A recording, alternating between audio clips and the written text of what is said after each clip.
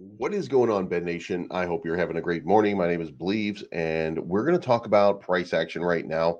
Until just a few minutes ago, we had a nice little run going. There was a little bit of sell-off, sold down to the 50 MA, so it would be expected anyway because we had a nice little bounce, a nice little move towards the upside. So we got some exciting stuff to go over, and I think you're going to like it. So if you haven't already, make sure you hit the like button, the subscribe button, the bell to be notified of future content, and let's kick it off right now.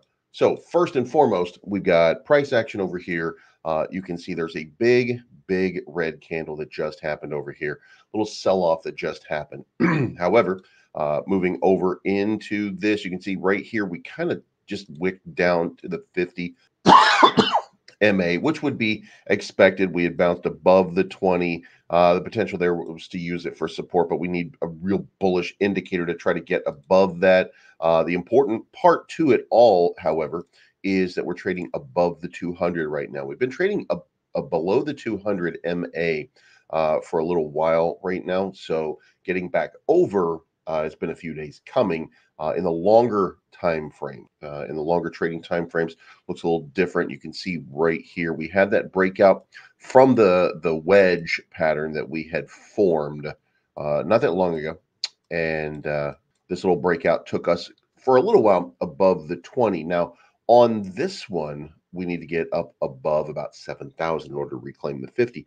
If we do that, that becomes a very bullish indicator, and you start to see a crossover happening, and that crossover would look something like a little something like that. So if we can break out over this, very bullish indicator, giving us some upward momentum. Now, news that you need to know: Evergrande, the Chinese company, sold off, being forcibly sold, assets being liquidated by Hong Kong courts. This is not good for the world in general. Now, with that being the case, you might be wondering, why is the market still in the green today? Well, because the European markets maybe don't get manipulated as much as the US market, but the US market will take a great interest in Evergrande today, and will probably dump on every market. This is one of those, or has the potential, even though it's not in the Chinese market and the Arabic market and the European market, the United States might try to use it as a black swan event so that they can do a massive sell-off. So I'll be watching for that today.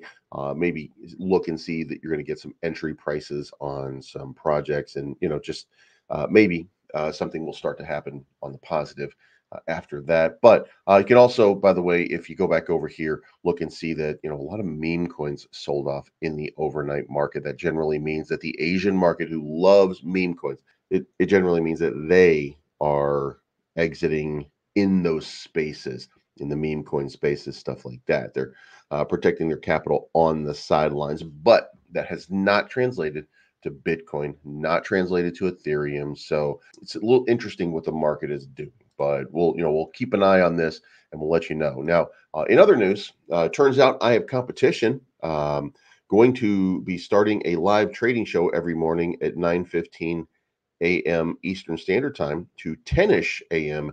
Eastern Standard Time, working on getting it set up today, and we'll start the show tomorrow.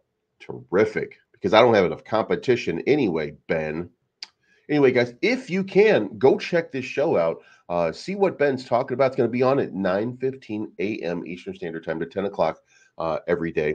And you can certainly maybe learn just a little bit about trading, a little bit about whatever's going on. Especially, you might even learn something about Bencoin. But I don't know yet. We'll see how this thing lasts. But thank you for tuning in. It's not financial advice. My name's Bleaves. I'm always right. And we'll talk to you again very soon.